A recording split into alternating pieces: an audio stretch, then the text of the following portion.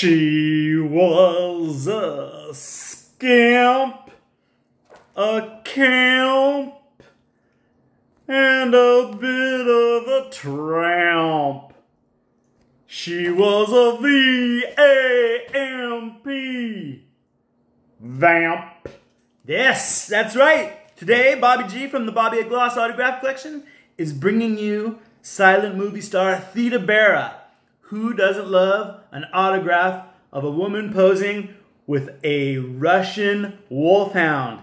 This is an original autograph from 1917 of THEDA BARA, the femme fatale, the first sex symbol of the movies. Also, the first woman, I think, to play Cleopatra on film. There's only 2 of her films that are available in public domain as far as I know. I think they're called A Fool There Was and An Unchastened Woman. And most of her films were burned in the Fox Vault fire.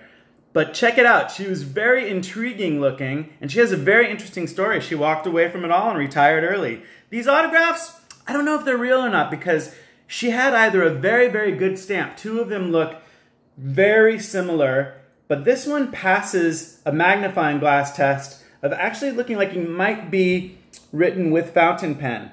So I feel lucky to have all 4 of these in my collection. Also, that biography by Eve Golden, Vamp, is fantastic for those of you who haven't read it. But even better, find this one online by Ronald Giannini, THEDA BARA. This one is so detailed and it even goes into her later life.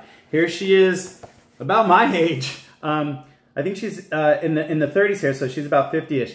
Anyways, THEDA BARA is one of the first movie stars. I know that Florence Lawrence is credited as being the first movie star, but I consider THEDA BARA. So, for those of you who even know what I'm talking about, I hope that you appreciated a little bit about THEDA BARA, and for all of you autograph collectors out there, keep collecting. Let's keep old Hollywood alive.